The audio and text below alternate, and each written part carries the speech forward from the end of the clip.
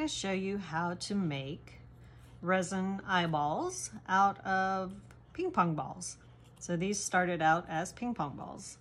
Now what you're going to need for that is obviously ping pong balls cut in half, and you can just do that with a pair of scissors or a knife or however you want to do it. You're going to need Sharpies, black and blue, or whatever color eyeball you want for your eyeball. You're going to need obviously a paintbrush of some form. You're going to need a color tube or some other form of getting the coloration pigment out of the bags and into your resin and onto your eyeballs.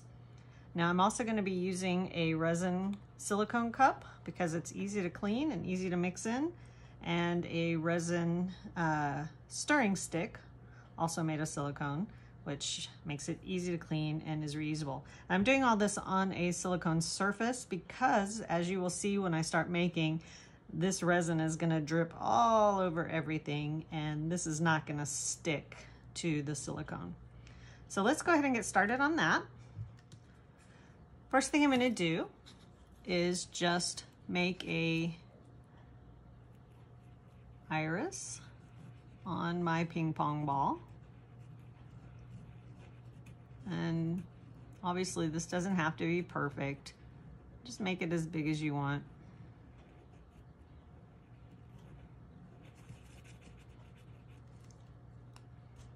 Okay. Then I'm going to take my black and outline.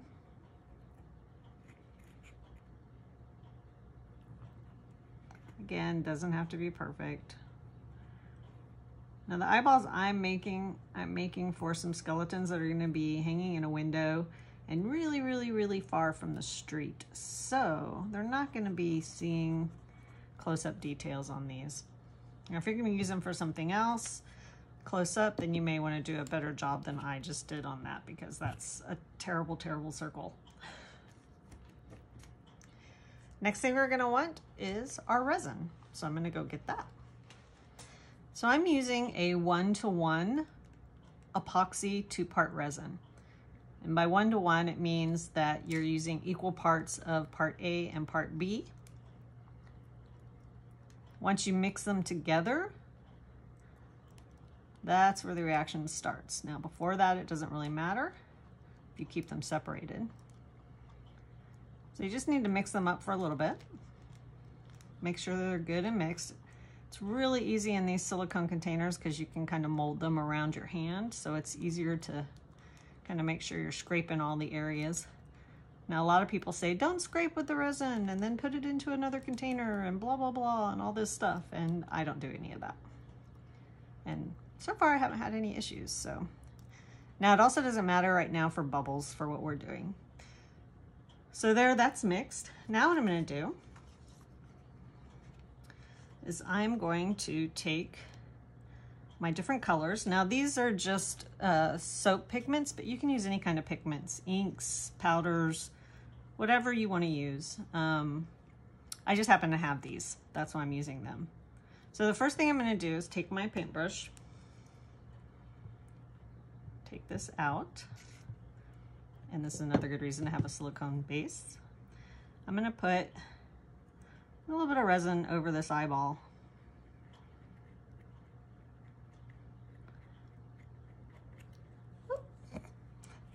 And that was beautifully done for the camera. Somebody gave me these little finger condoms for resin. They're actually kind of silly, but they actually do help me hold on to the eyeball. So it's really up to you if you want to use them. So just cover the entire eyeball with just a clear coat of resin, just a really, really thin coat, just enough to make it slimy, I guess would be the word. Slippery, I don't know. So here's what I do next. Take off my finger condoms because it's really hard to do anything with a condom on.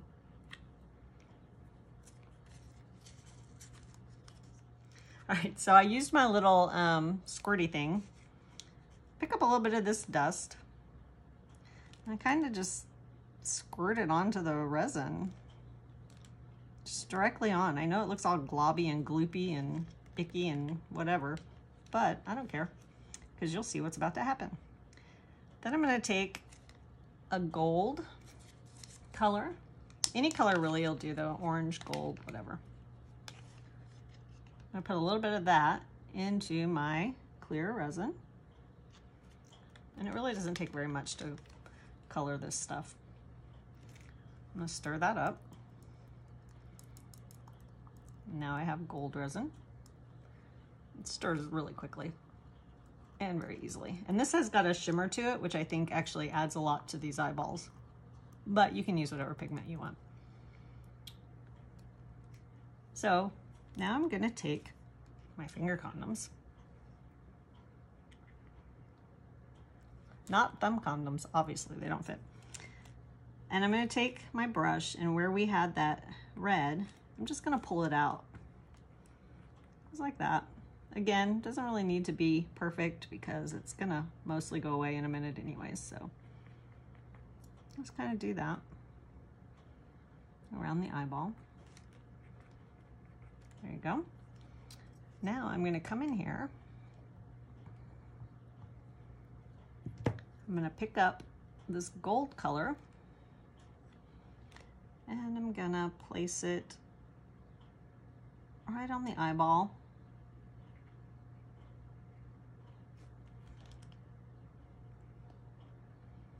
So that it kind of naturally falls down the eyeball. I'm going to clear away my iris or retina. What is that part? Now I've confused myself. The blue part, I'm going to clear away. And I'm going to let this gold go down.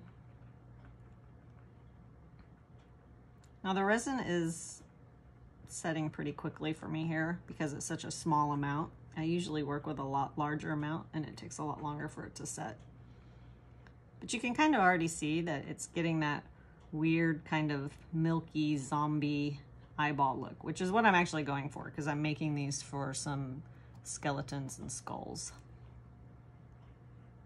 I'll just take my brush and clear it away from the blue.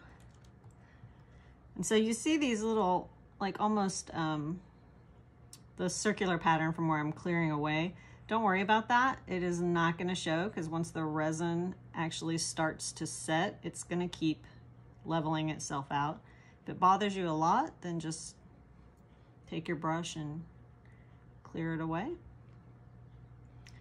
And you know what? That's pretty much it right there. So there's your bloodshot zombie eye. All done.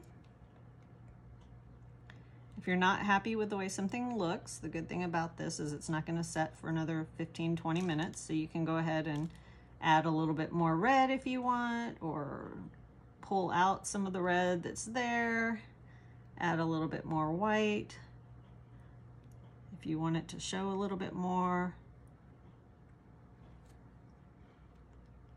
Just kind of play with it till it gets to where you want it to be. And so after I've done that, the way I get this to set in the shape that I want, because if I just leave it like this, when the resin hardens, it's going to harden this way, and this is the shape you're going to be stuck with. Now obviously for eyeballs, we kind of want that kind of oblong eyeball-y shape. So in order to accomplish that, what I do is I take a weight.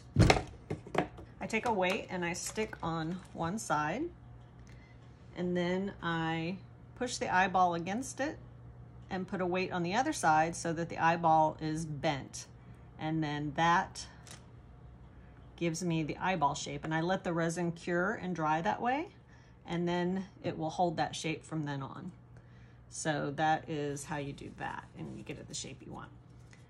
So I do it on this silicone so that when it sticks and it dries and all this is run off, I can pull it up and it won't stick to the silicone, and I can just cut all this extra stuff off. So there you go.